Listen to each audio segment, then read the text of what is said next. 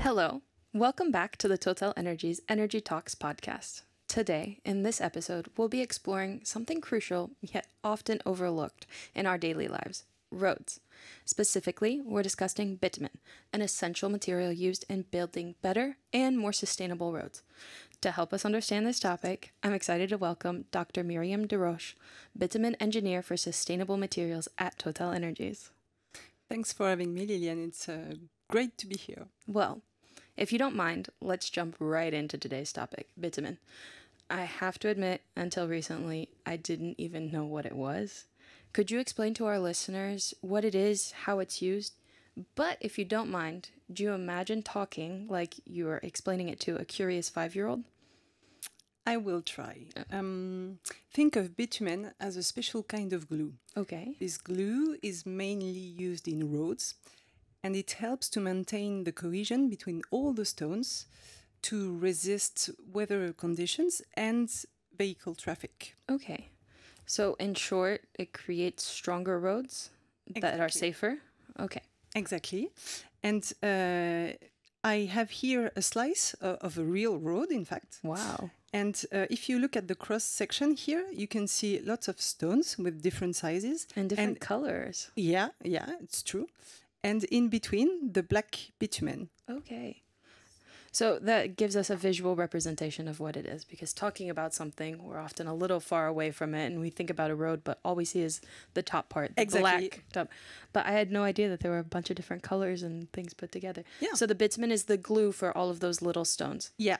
Okay. And yeah, that helps maintaining the structure during the whole life of the road. Okay. Perfect answer. Well said and well shown. Thank you. Okay. Can we talk about you for a second, if you don't mind? What's your doctorate in, and why did you choose to work with bitumen? My doctorate involved using vegetable oils to create renewable plastics for gym flooring or engine seals, for instance. This allowed me to become familiar with what's called green chemistry. So basically, it's a chemistry of the less. So you try to obtain the same materials with the same performances, but with less water, less waste, less energy, fewer materials. So same, but with less. Very interesting. Yeah.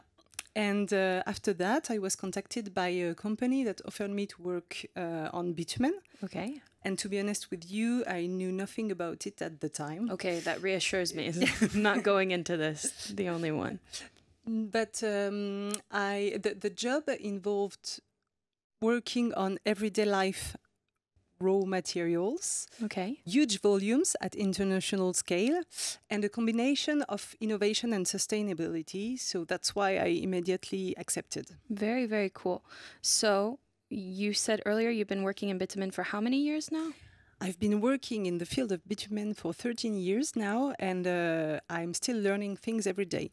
What kind of things do you learn, if you don't mind sharing? Well, apart from new technologies, of course, I'm learning marketing and communication techniques, legal and regulation topics, and I also go deeper and deeper into life cycle analysis, which is a fascinating but very complex field. So you mentioned innovation briefly. I'd love to dive a bit deeper. How exactly do you innovate in this field that seems so, sorry for my play on words, but concrete? Mm-hmm. And what kind of new products do you create for our clients? Well, our customers want roads that last longer, have a lower impact on the environment, and perform better overall. So to achieve this goal, we've been innovating continuously.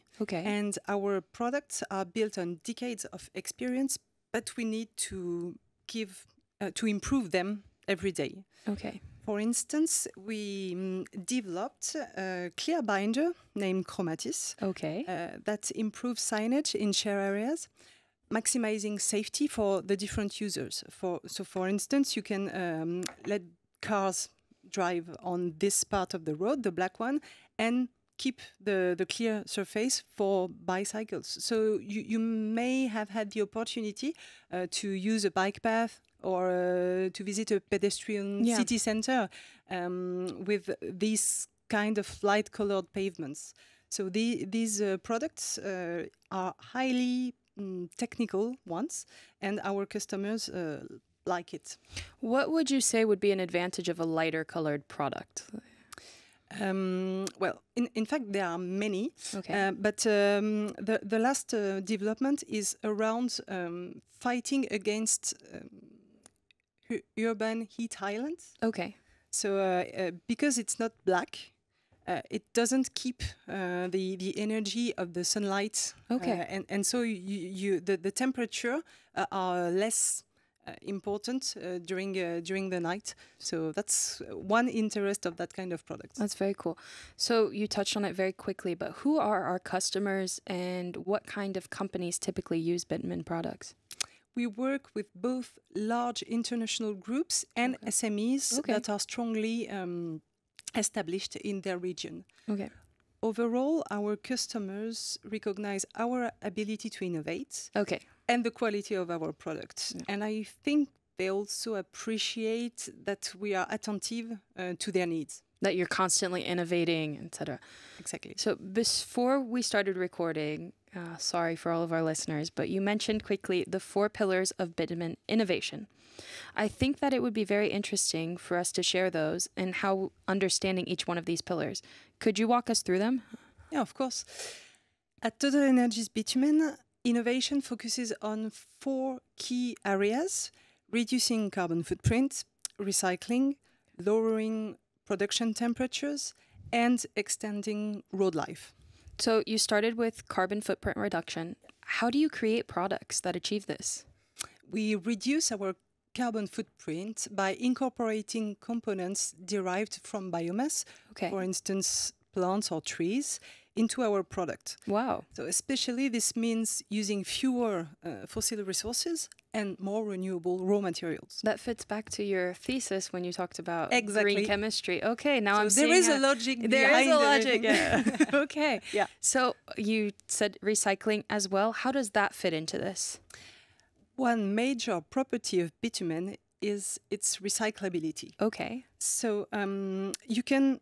When the road is old, it starts to become gray with lots of cracks or potholes, and so you can scratch it and recover it and use it again in a new road. So that's a kind of magic. Wow. So we have developed a solution that helps our customers to use more of this aged road into new formulation. This solution is based on the analysis of the old road, the one you want to recycle, followed by the formulation of a tailor-made binder that perfectly fits with the customer's requirements and specifications. So we reduce the need of new raw materials, and we reuse what's called reclaimed asphalt pavement. Okay. So it's a perfect illustration of circular economy. Yeah, that's a word that we hear a lot now in all areas of innovation. You mentioned earlier something about temperature reduction. We touched on it quickly when you were showing me the clear asphalt. What exactly is it? How do we reduce temperature?